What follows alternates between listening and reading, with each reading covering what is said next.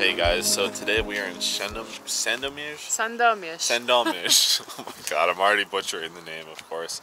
Anyways, first things first, I'm going to show you guys how I got here. And then after that, I'm going to tell you guys a couple of other things that I've noticed about Poland and Polish people itself. And we're just going to walk around and enjoy the old town.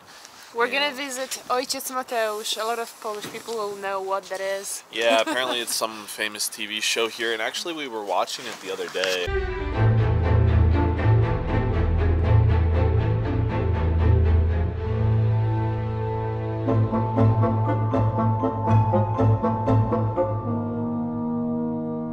Yeah, it's pretty cold right now. I'm actually freezing right now. He's shaking. I see him shaking for the first time in my life. Yeah, it's 1 degree Celsius right now, so it's quite cold. Anyways, we're gonna go and enjoy the old town and just walk around.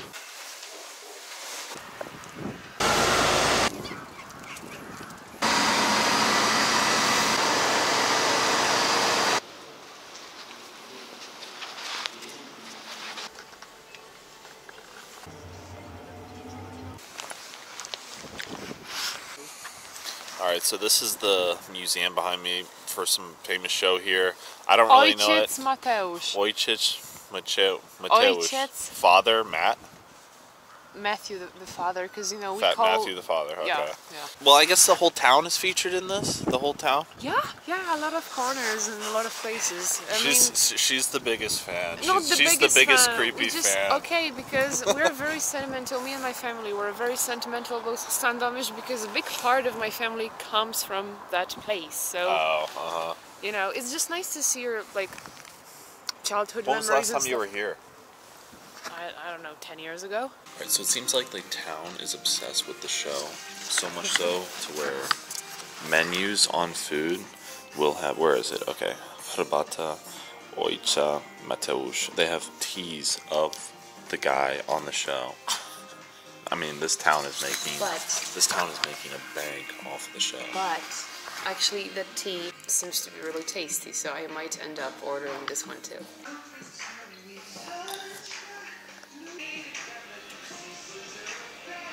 Drinking this tea, I guess it's just in this region or something.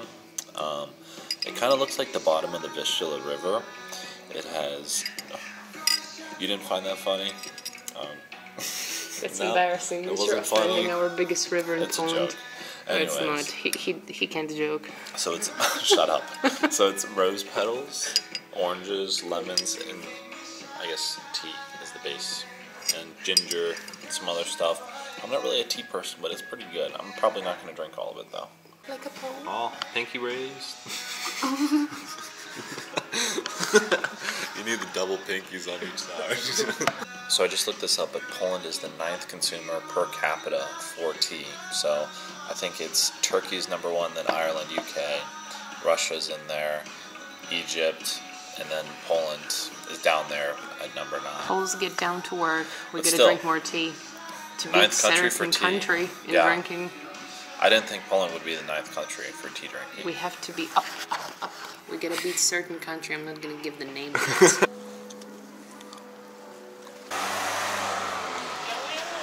Alright, so another thing that I noticed about Poland is the graveyards here are so packed, like incredibly packed. I think, sometimes there's like 5 people per grave? I mean, at least in Lublin, I think. Correct me if I'm wrong, but there can be, in some graves, there might be up to 8 people. Yeah. In one grave. That's insane. And apparently they don't bury Jewish people with Catholic people? No, every faith has a different graveyard in Lublin. Really? Mm-hmm. I don't know if that's the same in the States, maybe not graveyard, but there's parts. The Jewish person cannot be buried right next to a Catholic because there's sections of graveyard. I am speaking on behalf of Lublin. Yeah, I don't know about the States, if that's a thing in the States at all. I thought that was kind of weird. But anyways, what did we learn about Sandomierz so far? Some fun facts? First information about Sandomierz appeared in 1097. So it appears that Sandomierz is like over 900 years old, and for him that's shocking. Apparently this place is known for growing apples or something like that. Yeah. And apple orchards.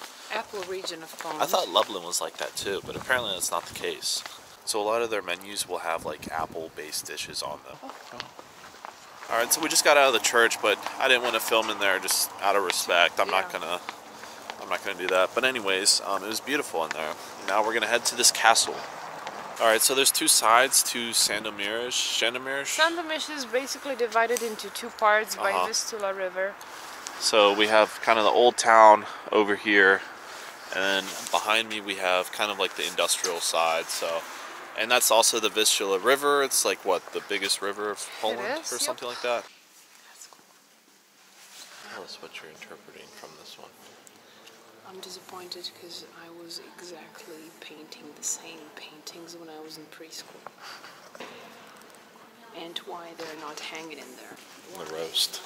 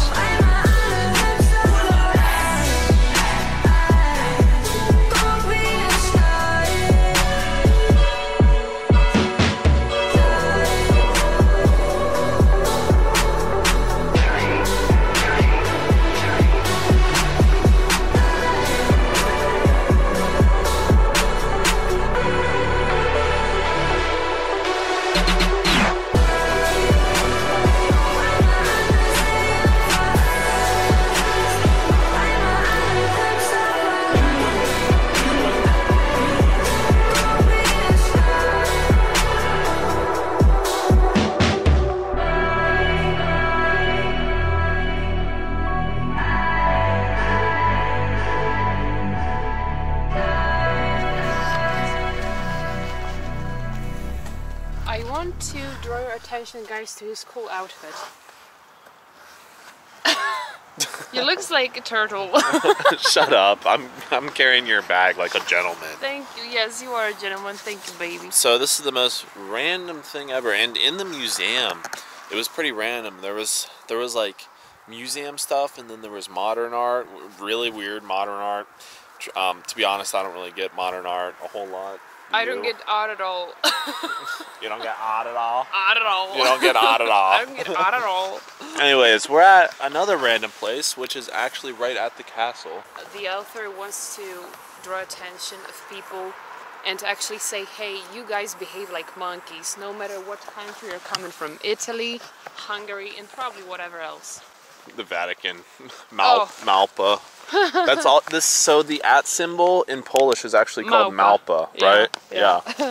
All right, something else that I noticed about Poland is that on Sundays, everything is closed. Like businesses, shops, everything is closed. And I think that's most of Europe. I'm out of breath right now because I just walked up this, but I grew up going shopping for groceries for the week on Sundays. So I guess you just have to readjust, but that's just how it is here. But Poles don't necessarily like that. It's religiously, right? A religious base? Yeah, I mean, not necessarily religious. People just, I mean, our government thinks that if you have a day off, first of all, workers do not have to work on Sunday and they can spend more time with their families. You're really out of breath, aren't you? Yeah. Another interesting thing about Sandomierz is that they have this mineral called flinted, what is it? Striped flint. And I guess it's like world known to be here in this region, and I think they say that it's rarer than diamonds and it's only found here in Poland, so that's another interesting thing. Alright, another interesting thing about Poland is that they have these specific areas and cities where they designate to gardens. How does that work? Explain. You know how they have those areas where you can see all the babcias going? They have like their own little cottages with these little plots of land right next to the city. And basically they can go there and garden, right?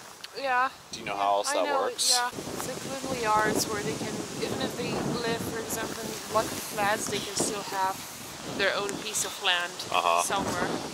Yeah, so that's something else that I find pretty interesting, because I can always see like babcias and dziadyks going to their little plots of lands to like farm and garden. I don't see that in the States at all. The only time you'd have your own garden is on your land where you live, not like a separate cottage. So that's pretty much it for this vlog, and I'm gonna make a couple more videos from this town, so stay tuned for those. So yeah, it's a pretty neat little town, and I'm really happy that we went. I feel like every little town that we've traveled to, I've always been pretty happy that we went to. Anyways, so that's it for the video today. So I want to thank you guys for watching. Dziękujemy. Do widzenia.